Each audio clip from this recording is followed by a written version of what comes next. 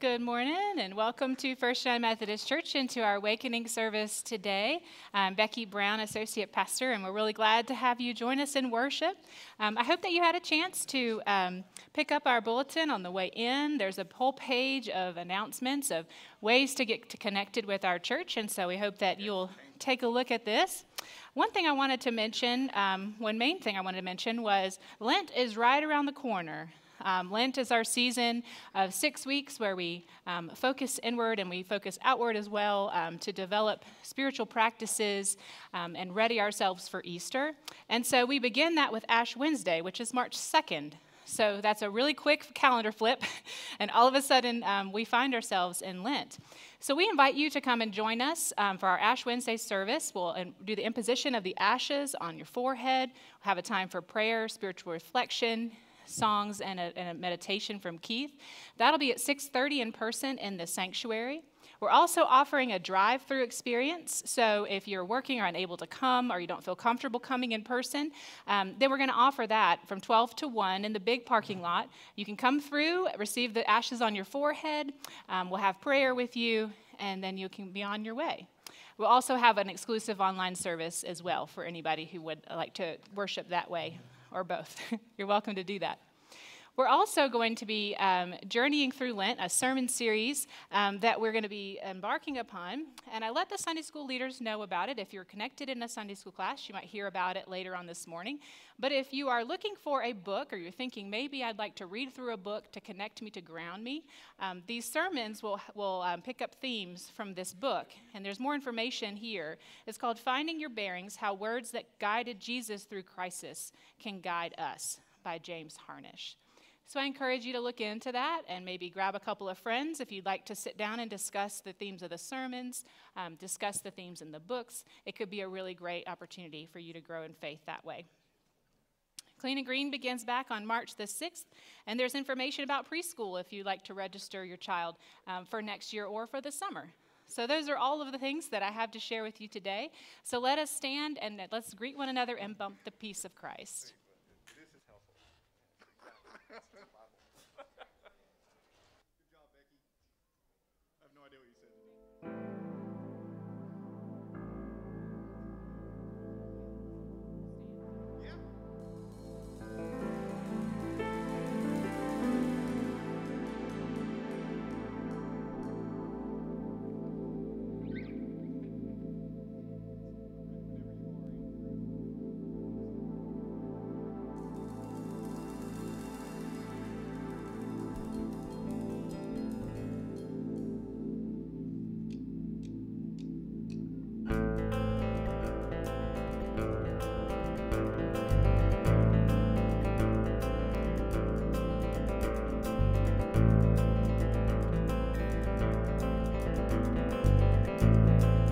Join together as we lift up in praise.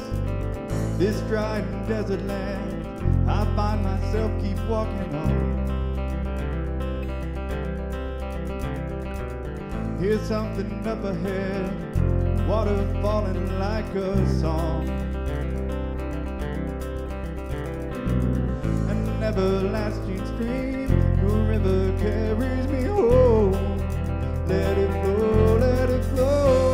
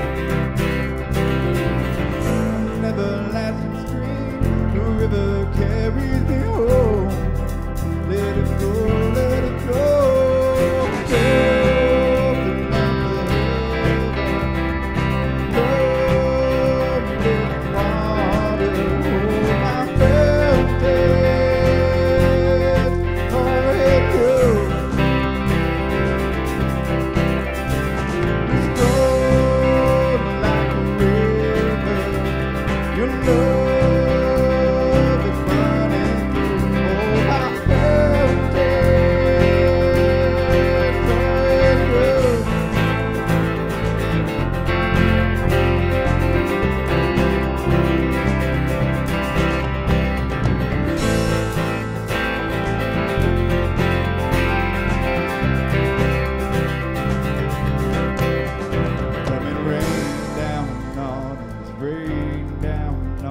us, Lord. Come and rain down on us, rain down on us, Lord. Sing that out.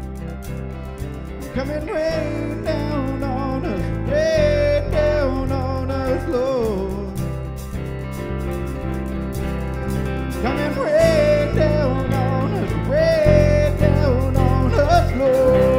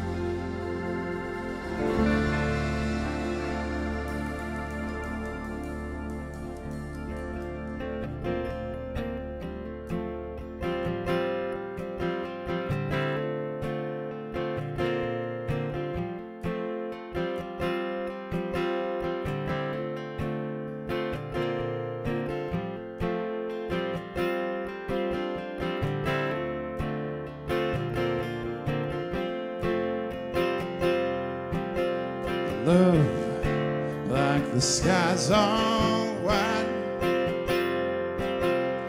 crashing down and bring the world to life. Who came dancing on an empty grave?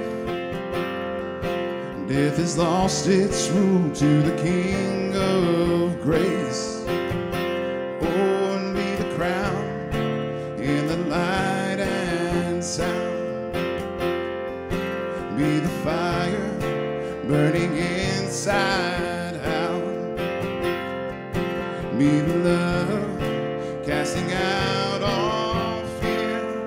Oh, and let your name rule the atmosphere.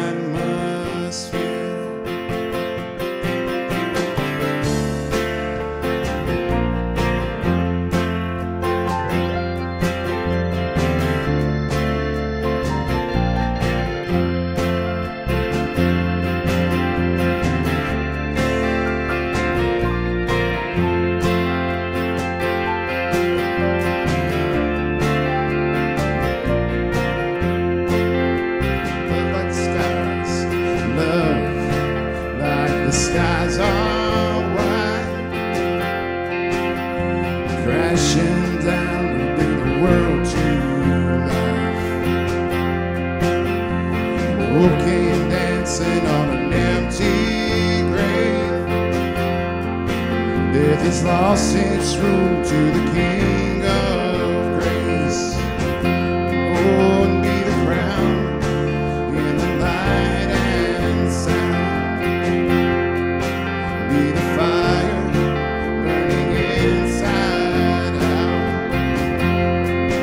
Be the love casting out all fear. Let your name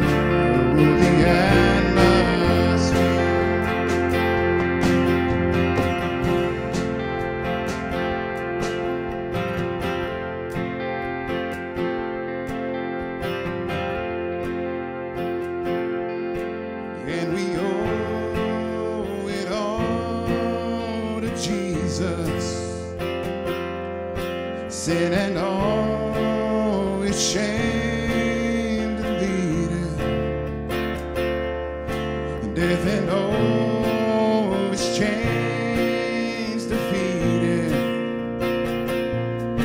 and the light we see is Jesus. In the air we breathe is freedom, and the sound that knows no fear. Your love rules the atmosphere.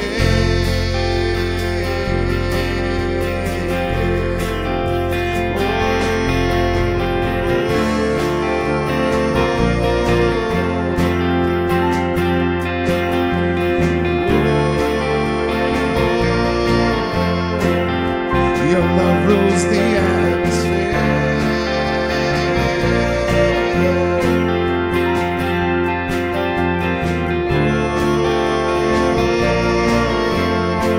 Be the crown, be the crown, in the light and sound.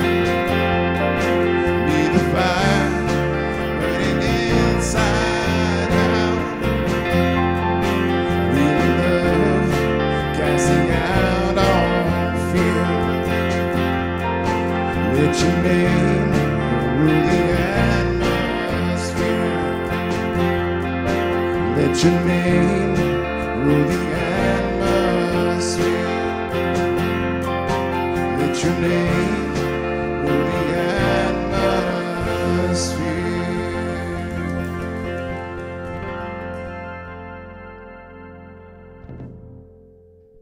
After our children's message this morning, which Pastor Becky will be doing on the screen, she'll come up here and have a pastoral prayer this morning, at a time we can come together as a congregation. If there's a concern that you'd like to share with her, with our staff, please text her, let her know. You don't have to just do it on Sunday. You can do it anytime. But if there's something you'd like to share this morning with our community of faith, we ask that you do that. So, kids, sit tight, because here's Pastor Becky.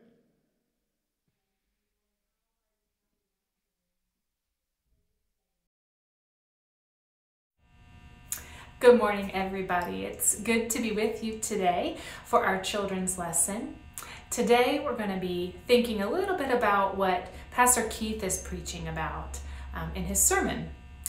Pastor Keith is going to talk about our scripture lesson from the Gospel of Luke, where Jesus says some very interesting things, some things that maybe are a little confusing, because Jesus tells the people who have gathered there to listen, to learn, that they need to love their enemies and pray for those who are mean to them or who bully them.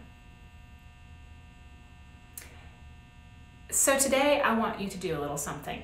I want you to imagine one person, just one, who you may think of as an enemy. Maybe this is a little hard for you, but maybe there's one person who, no matter how hard you try to be their friend, they just don't want to talk to you or be your friend. Or maybe there's someone who used to be your friend and you got in an argument and now won't ever speak to you or is mean to you instead. Or maybe there's someone who is just always mean, and no matter how hard you try to be nice to them, they just stay mean. You know, sometimes there are people that we just feel like we can't do anything about, right? We've tried all the things to be their friend. We've tried kindness. We've tried saying you're sorry, and people just are still mean. Well, in this example where Jesus is teaching, Jesus says to love our enemies, to pray for people. And to love our enemies, we need to treat them like we would want to be treated. This is hard, because it doesn't seem like it's possible, right? But this is what God wants us to do. To spend time in prayer and show love to those who we don't think deserve it. And that's mercy. Showing kindness and love to those that we don't think need it. But sometimes that's what it's like to be Christians, is to try to do the things that other people think, and we even think, are impossible. But let me tell you, once you start saying prayers for them, and once you start learning how to show them love like you would like to be loved, that changes people, and that changes you. So let's give it a try.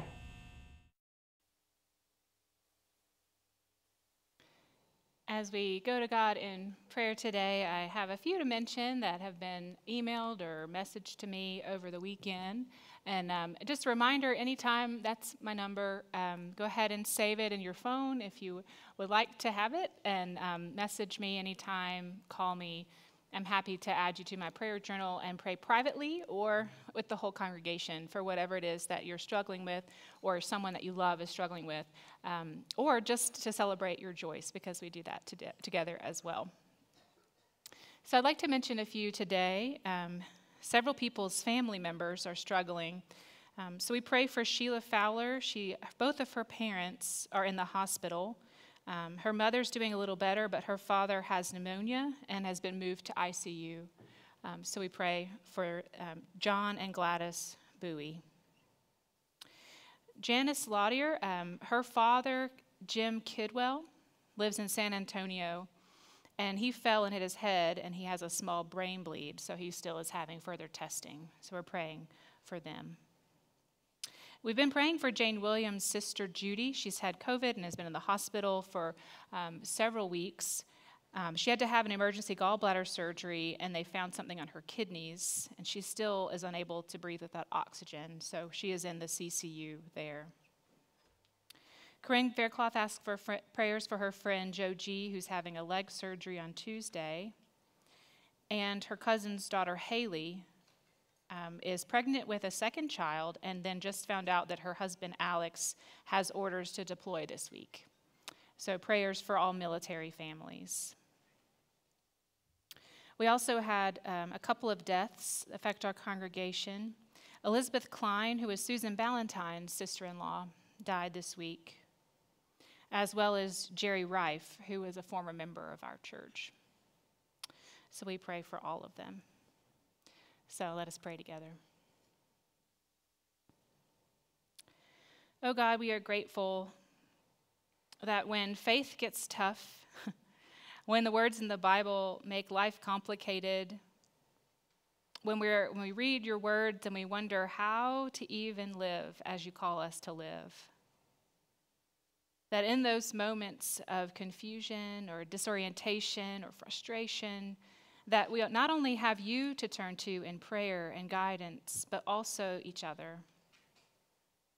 We give you thanks for friendships in Christ, where we can lean on others and ask questions about how to continue doing this life together with you. Because walking the way of Jesus isn't always simple.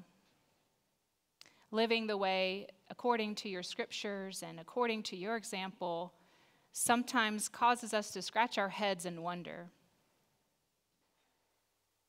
But yet, when in those difficult times where being a Christian, being a Christ follower is hard, we ask that we would be bold enough and be courageous enough to continue to walk in your way. For we know that you have our best interest at heart, and that you desire for all of your people to feel loved, to feel accepted, and to see mercy. So help us to do that together as a body of faith. God, we pray for those we've mentioned today. For many people's parents are in the hospital and sick. Others have lost dear loved ones and friends. We pray for all of the military families who are anticipating a deployment soon. Pray for their safety and their return home, wellness in mind, body, and spirit. We pray for those who are having surgeries and who have continued illnesses that go on and on. And we pray for our relationships with one another. For we know there's always a struggle somewhere, it seems. because relationships aren't always easy. There are bumps in the road. There are times in which we know there needs to be healing. So God, we ask that you would help us to do that very thing, to usher in your Holy Spirit and to provide healing and wholeness and peace. In the name of Christ that we pray. Amen. This time we'll ask the ushers to come forward as we give our gifts back. This morning our offertory is going to be a song that the words are ones that we can reflect on too. It's one of my favorite Lost and Found songs. It talks more about than just our belief and our faith in God, but what our life is. And Becky talked about it in her children's message and a little bit in the prayer. And Keith is going to challenge us today about how do we live a life. How do we put Christ in those tough situations and those conflicts that we have? How can we make our life be a reflection of what God has? And so as we sing this song, think of the things in your life that we can let go of, that are keeping us from God and from one another. And then let's think of the things that we can add in there so that our life can be a true reflection of what God is. The chorus is easy. It goes, and let my life be a reflection of the love that you have shown. Let your love be my direction, and my heart will be your home.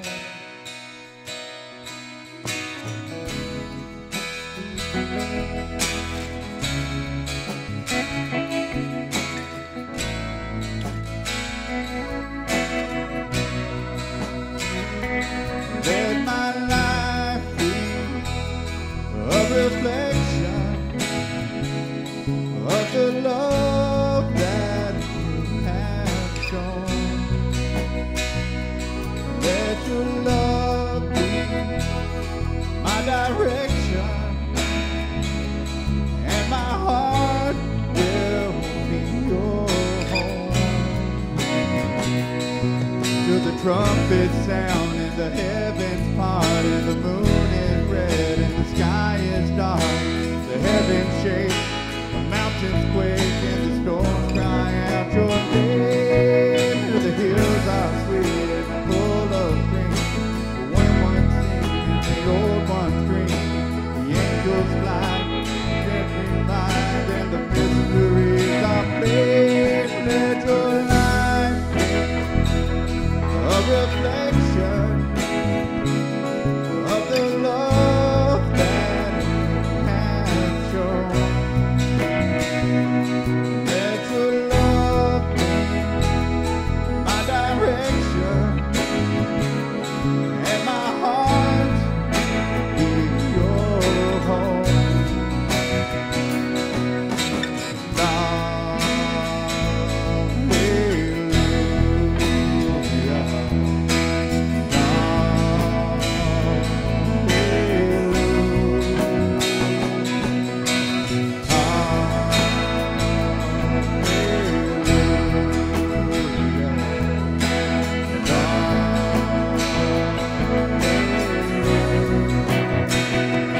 Let your life be a reflection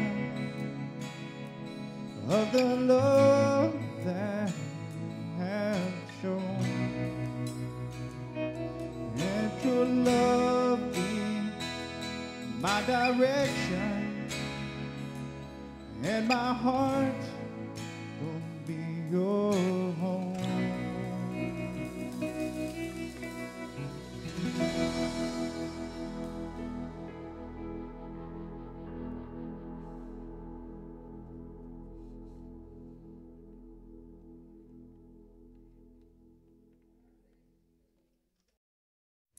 Luke 27 through 36. But I say to you that listen, love your enemies. Do good to those who hate you. Bless those who curse you. Pray for those who abuse you. If anyone strikes you on the cheek, offer the other also. And from anyone who takes away your coat, do not withhold even your shirt. Give to everyone who begs from you, and if anyone takes away your goods, do not ask for them again.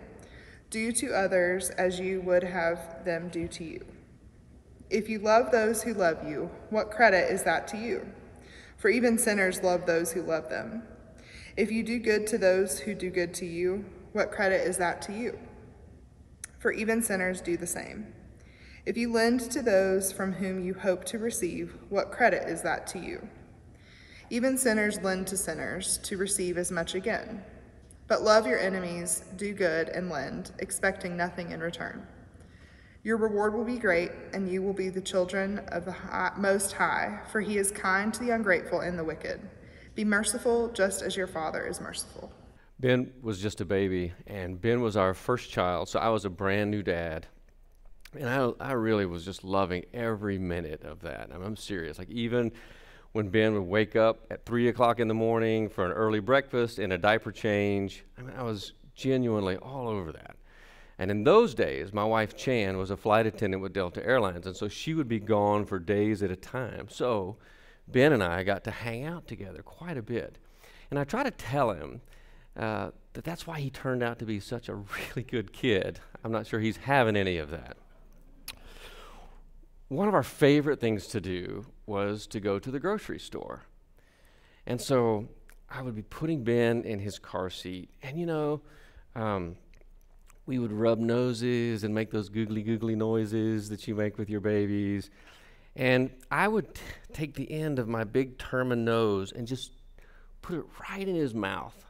And he would, with those little gums, he would just gum on the end of my nose. He loved it.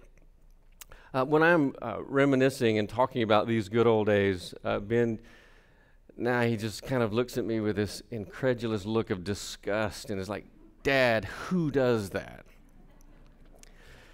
So one day, we're at the Walmart. It's Tractor Supply now, but it used to be the Walmart.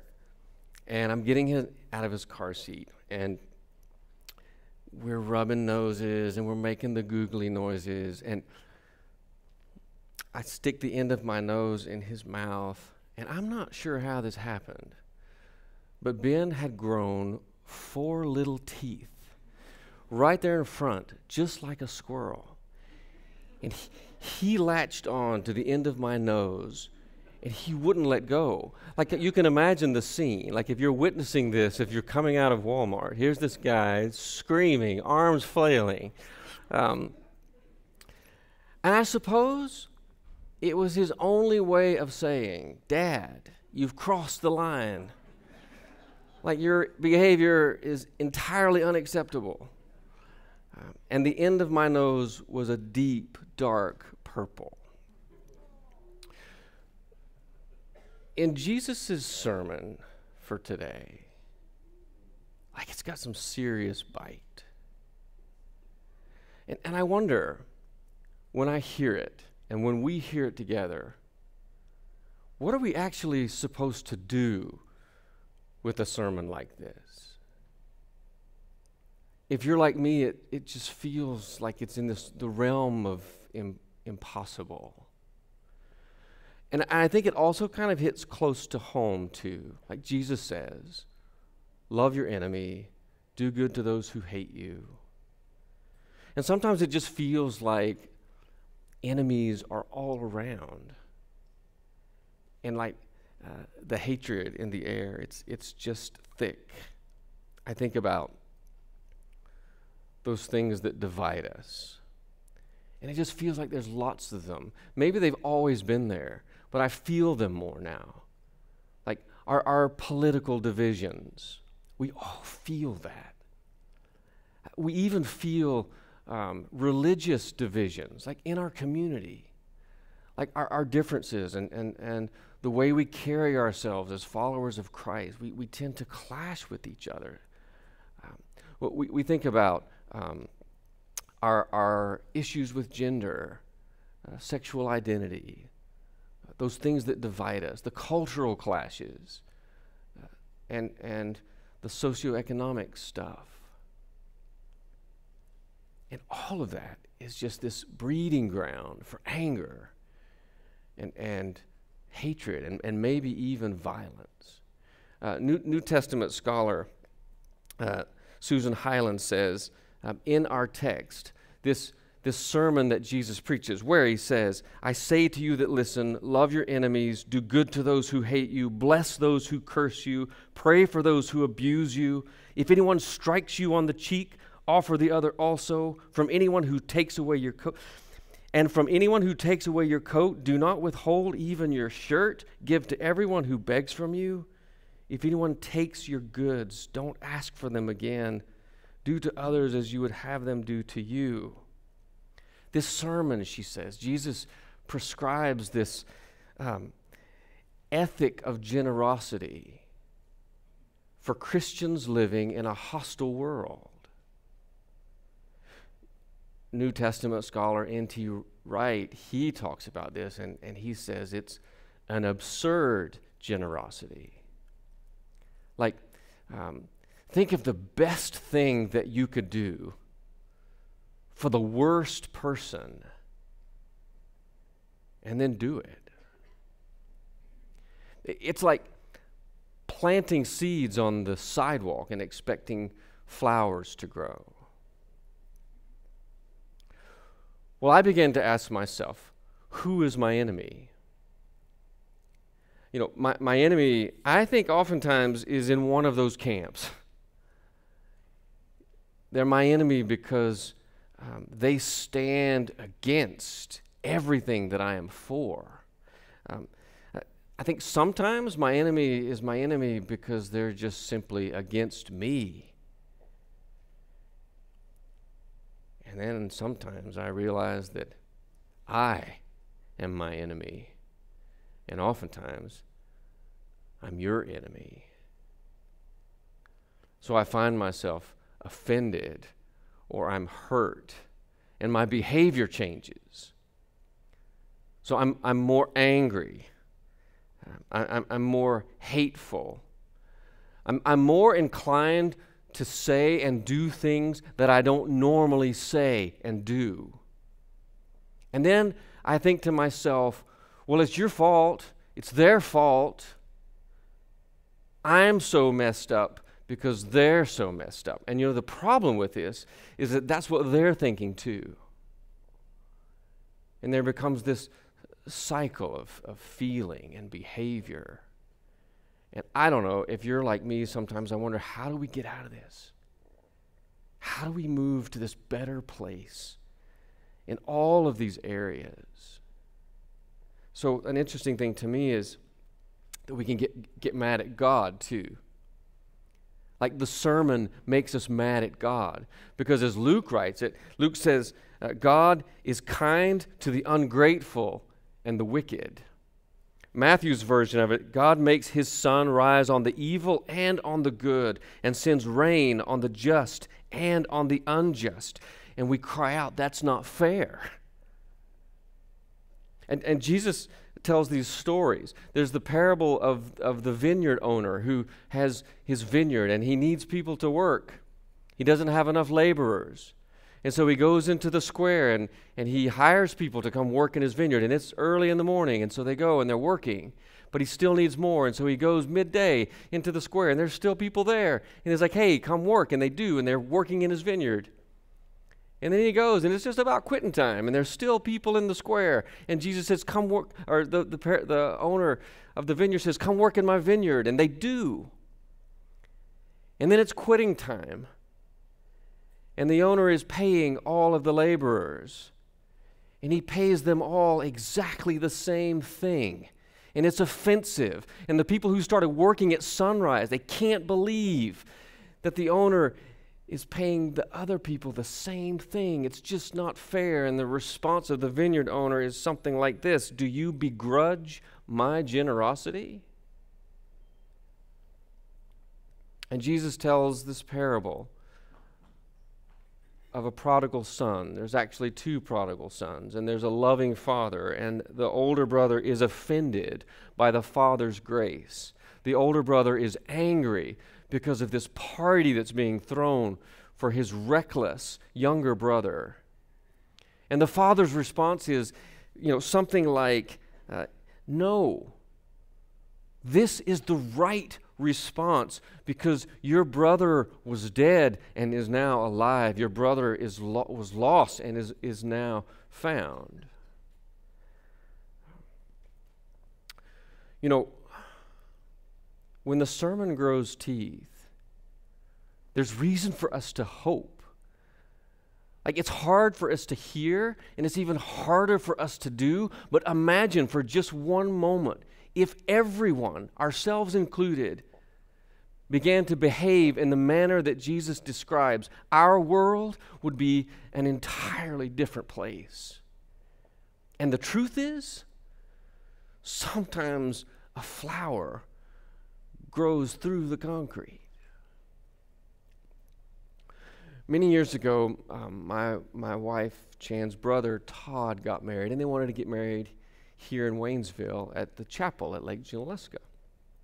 So you know how weddings go. We're all getting excited, and we hosted in our home my sister-in-law Amy's mom. She had come from out of town, and it was just a delightful weekend of the wedding, and we had a nice reception thing at the Faith Church shelter.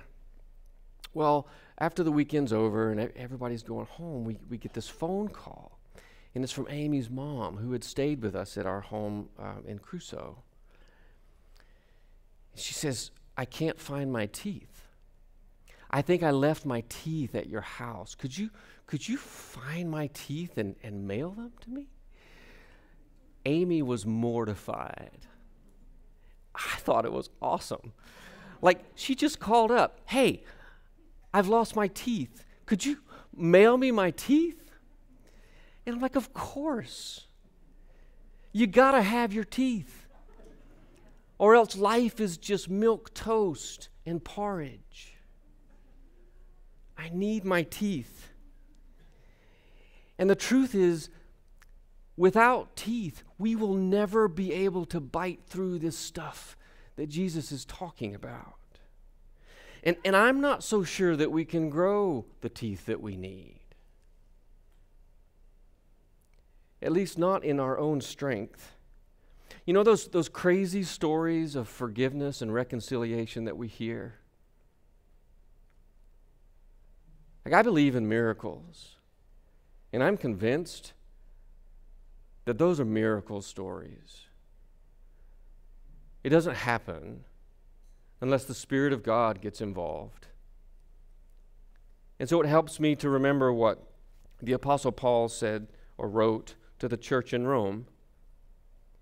He says, "Likewise, the Spirit helps us in our weakness, for we do not know how to pray as we ought, but that very Spirit intercedes with sighs too deep for words. And God, who searches the heart, knows what is the mind of the Spirit, because the Spirit intercedes for the saints according to the will of God." The Spirit intercedes for the saints according to the will of God. For sermons like this. There's an ancient prayer practice, and I want us to practice it today. It's a pray through the Scriptures. Man, I'm sure you've probably done that. We just take our Scripture text and we just pray through it. And I want us to pray through our Scripture text now. And so, however you want to posturize and just get into a prayer posture that's comfortable for you. Sometimes it's helpful to close your eyes.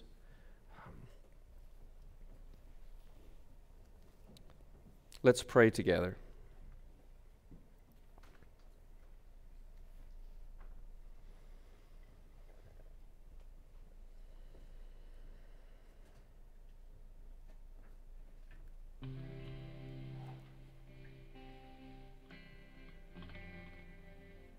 Oh God, we take a deep breath.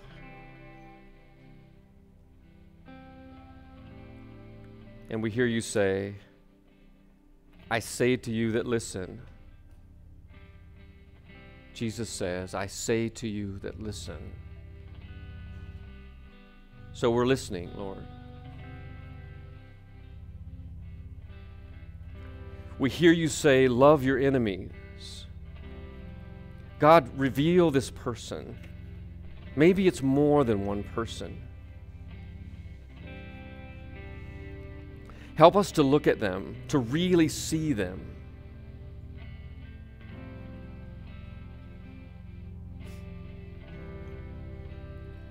Help us to remember that they belong to you, that you are merciful, that you are kind to the ungrateful and the wicked.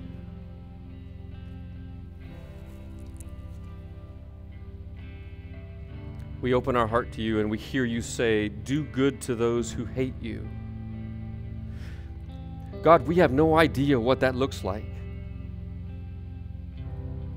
Help us to imagine what that looks like. Show me one good thing that I can do. Show us one good thing that we can do.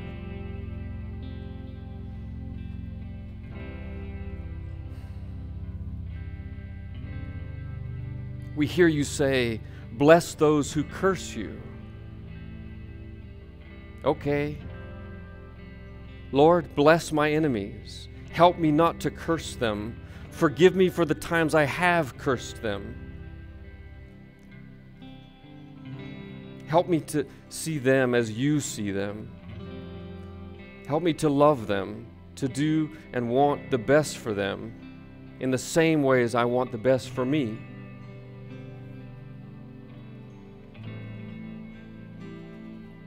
We hear you say, pray for those who abuse you. Lord, what does it mean for me to let my enemy have the other side of my face? How can I respond without validating their darkness and their violence? How can I respond without becoming the one throwing the punches?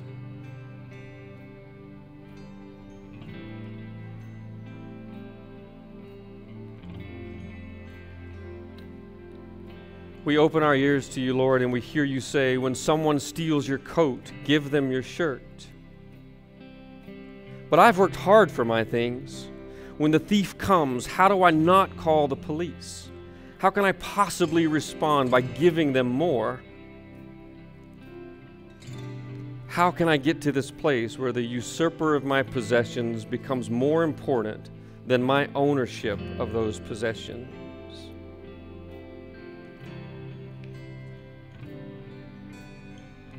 Give to everyone who is begging from you.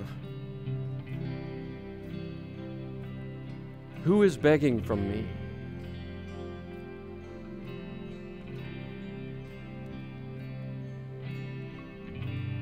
You say that my reward will be great, that I will be your child.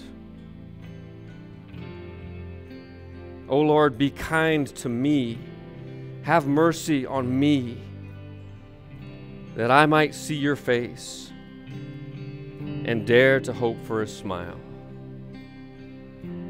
Amen.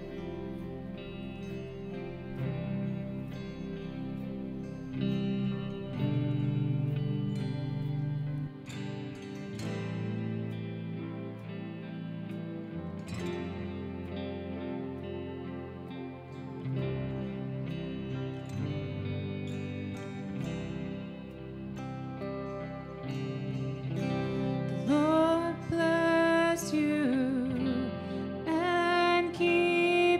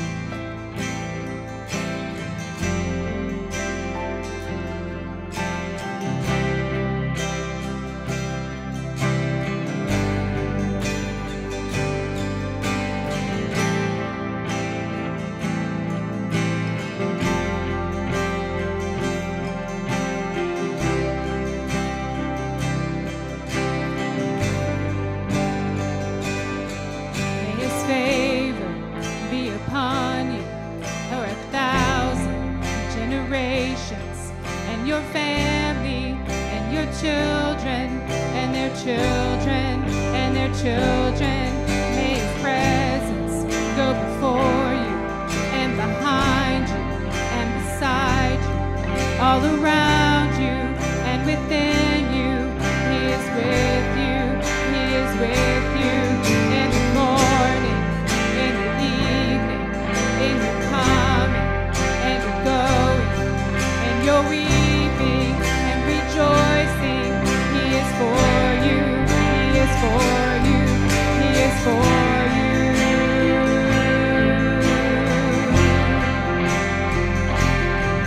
He is for you.